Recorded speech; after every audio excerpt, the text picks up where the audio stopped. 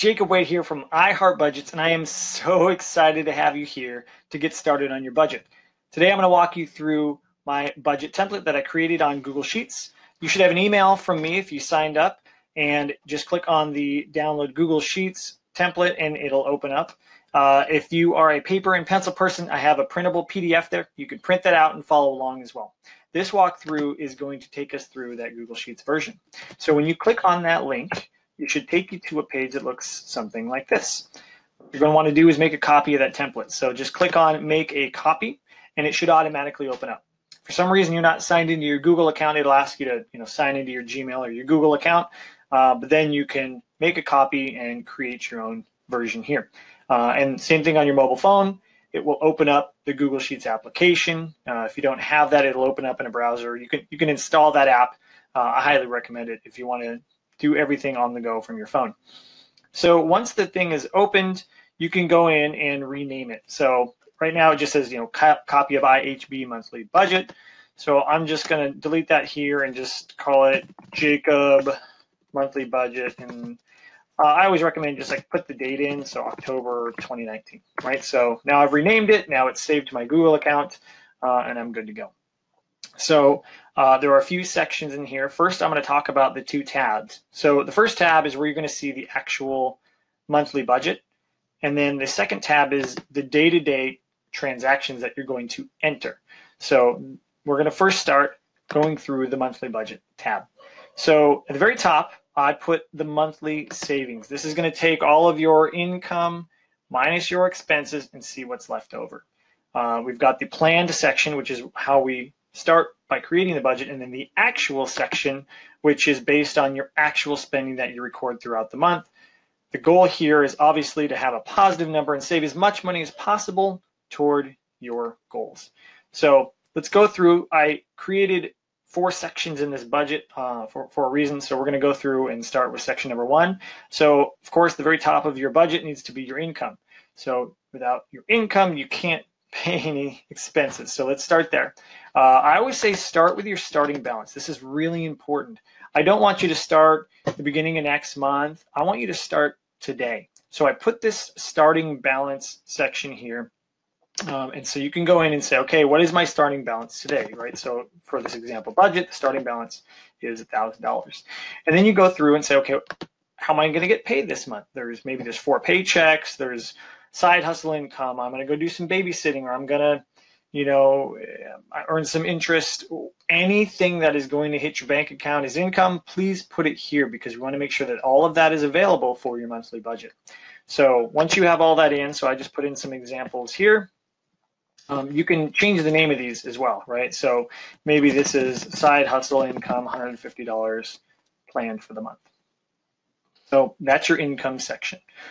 The spending section, this is where you put your discretionary spending. So this is the things like groceries, eating out, entertainment, spending cash for the month. I need to go to Target or Amazon or any of those things. This is your discretionary spending. You're going to want to put that here. Now, I want to make an important note. This is where you have the most control of your budget because your day-to-day transactions typically end up in one of these categories. And this is where you can start making really good decisions with your money. So I do recommend when you first enter these numbers, let's base it on reality, right? So if you typically spend $1,000 a month on groceries, put $1,000 in your budget. This is your first time around. We want to see where you end up first. So I just put in a bunch of realistic numbers for this example budget. This person spends $1,000 a month on groceries, $500 a month on gas, and so on and so forth down the line. This is based on their actual spending, not wishful thinking of where I think the budget should go. We'll get to that later. I want to be real here because if you don't create a budget based in reality, then it is going to fail 100% of the time. So let's start with what you actually spend here. And then again, you can change the category names, add or delete, or change whatever you want here.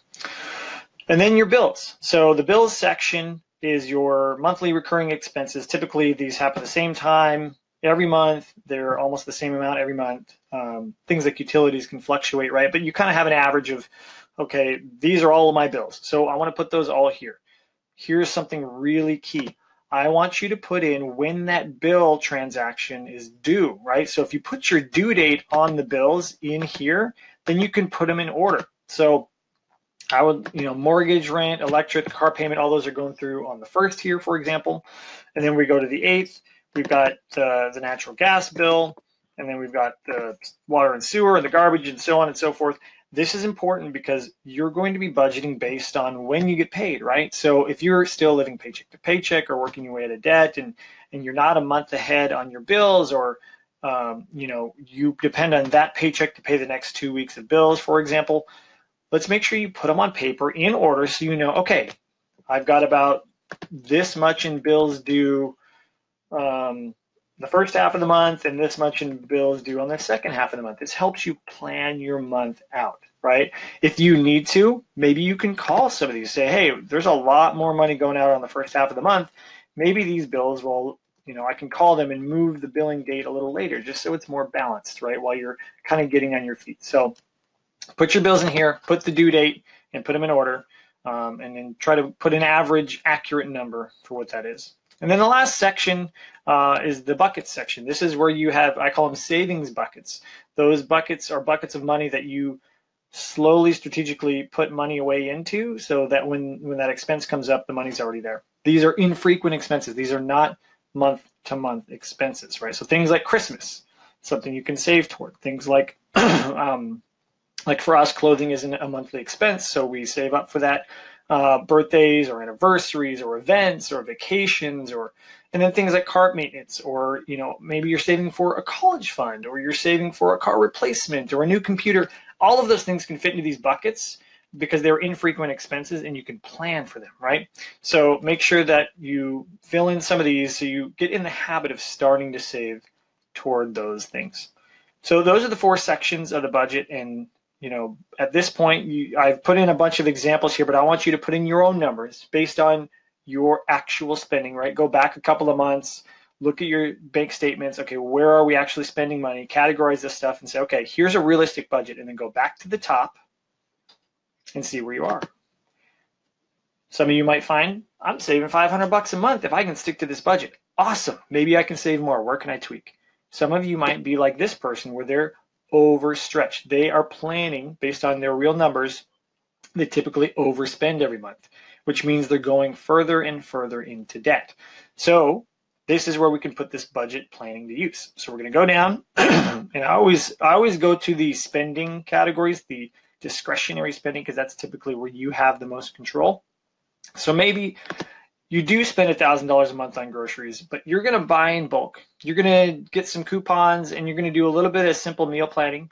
Maybe you'll sign up for emails, and they'll do the meal planning for you, and you can find a way to shave off $150 from that budget. So you're going to go in here to your planned expenses and change that. So now you have $150 off of that budget, and then maybe you aren't going to drive as much as you thought, or you can find ways to save money on gas. You're going to knock $100 off of there, right? So this is $400 instead of $500. And though you love eating out, you realize you are overstretched. So instead of spending $200, you're going to spend $100 on, a nice family meal out only one time that month. You're going to meal plan. You're going to, bring your lunches to work. You're going to not go out to eat as much because you know that you're overstretched. Same with entertainment. You've got Netflix. You can watch movies at home. You're not going to go to the ball game. You're going to cancel, whatever it is to get yourself back ahead. You're going to cut your entertainment down. You go to Groupon, find a really good coupon, and take your family to the movies once, $50, right? And then let's say you were spending cash stays, but maybe I don't know. So there's a couple of ways that you could have saved money. You can also go down to your bills and look at ways to save money there. Those are a little tougher. I do have some strategies around that. And if you look at my post on 18 plus ways to save money, I go into great detail about how to save money on this and other expenses. But let's just see where we're at with those specific cuts. So if we scroll back up to the top, look at that. We went from being negative every month to making a few adjustments, and now we can save $100 a month. That's life-changing, especially if you're somebody that's going into debt every month. So you can see the power of filling in this budget and then starting to make plans. Okay, where can we adjust? Can we tweak here? Can we tweak there, right? And then you can continue to optimize that over the months. But let's just start there. So now you're in a good place. So now let's talk about using the budget day to day. You noticed I have other sections here, the actual budget, which is going to be pulling data directly from your transactions.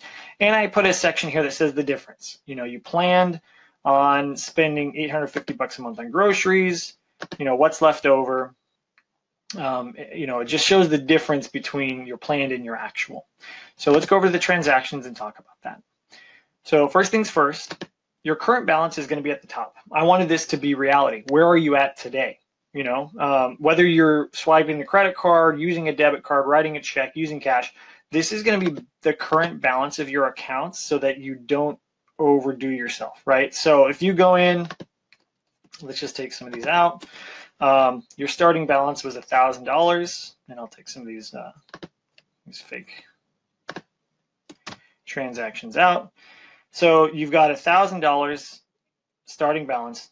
Boom, there's your current balance. So we're going to enter a few expenses, right? So you're going to put your date in, 10/5, it's today, and you spent $307 on groceries at Costco, right? And let's say you also went to Trader Joe's and spent money on groceries. And as you can see, as I start to type, it sort of auto fills in groceries here. This is actually pulling, if you hit the drop down, this is pulling categories that you created on your front page. Okay, so look at that. So you went to TJ's and spent another $100 today. So this is you sit down in your car, you pull out your phone. I'm going to pop in those transactions. So now if you go back over to your monthly budget, there's your spending. You planned $850 for the month. You're already out $400. That was a big shopping day. And here's what's left, right? So that's a huge deal. You can put your transactions in, come back and see exactly where you're at. The other key thing is you started with $1,000. You haven't got paid yet. Here's what you got left over. So you cannot overspend this number because you haven't gotten the money, right? So let's try not to spend the rest of that money. So say you actually do get paid, got paid on the 1st, and it was your paycheck number 1. So you've got a little bit more money in there, right? So you can see the current balance changes based on income or your expenses. So it should be pretty straightforward. You go in, you put your date, your amount, your category, so that it pulls everything over, and then where, you know, whatever you want to put in the notes section. And then your monthly budget is accurate. So the way that I recommend using this is you're about to go spend money on something. The question should always pop in your head. Is it in the budget, right? Well, pull it out. You've got Google Sheets on your phone, you pull it out, you look, what do I have left in this budget, right? Your leftover number is right there. It is current, it is accurate, as long as you've been putting your transactions in. And the great thing is you can also share this with your spouse, right? So you can hit the share button, go over, put their Gmail address in. It's got to be a Google account, but you put in their Gmail address, hit share, and now they have a copy of it as well. So you can stay in sync, right? This is what my wife and I are always thankful for, is that our budgets are in sync so that we always know where the money is, how much is left, and those questions are always answered, and it's never a guess. So that's how I recommend you use this budget day to day. Now it's your turn to get in here, put in your expenses, maybe have that family meeting and say, okay, where is my money going? Let's figure it out. Let's put it on paper, and then let's use this thing every single day to make sure that we stay on track. I am going to recommend a couple of quick tips here. One is to expect failure. I always say it takes 3 months to get on a budget. You start budgeting, you're not going to know exactly how to navigate this. Life is going to happen. Something's going to come up. You won't anticipate it. You will blow the budget. And you're going to do that for 3 months, just kind of getting your bearings. But you are building amazing money habits and good decision making as you enter these transactions, as you consider, do we have that in the budget? And you start to make better money decisions. So do not give up. Give it that 90 days. The second thing is set up a weekly check-in. I always recommend Sunday afternoon, Sunday evening. How are we doing? How are things going? Are we staying on track? Did we miss any transactions? Let's keep up to date on this. Are we going to be able to make it through the rest of the month? Have those weekly check-ins. Eventually, it won't be as big a deal, but for those first 3 months, just stay on top of it. Weekly check-ins, multiple times a week if you have to. Just make sure you're staying in sync, because you're building better money habits. And the third thing is write down your why. Why are you doing this? There's a reason you're here looking at a budget template, watching a video of me show you how to use this thing. It's because you want to get better with your money. You want to get out of debt. You want to stop living paycheck to paycheck. You want to know where all your money's going. You want to actually put money into savings and watch it grow, right? There's big whys there, but behind those goals, the why is even bigger. For me, I got engaged and I realized I wanted to build an awesome life with my wife, and then now I have kids with my family. So I always have a picture of my family on the background of my computer and my phone, and it always reminds me why I'm doing what I'm doing. And especially when I'm managing my money, I need to make sure all of those decisions are based on that. So find your why. I want to retire someday. I want to stop living in debt and paying other people interest. I want to grow my savings so that I have security. I want to stop stressing out. Whatever that why is, write it down and remind yourself of that every single day. So I hope you enjoyed this video. I hope this helped a lot. If you need anything, please reach out to me. The website's iHeartBudgets.net, or shoot me an email, jacob@iHeartBudgets.net. I am so happy you are here, and let's get started today.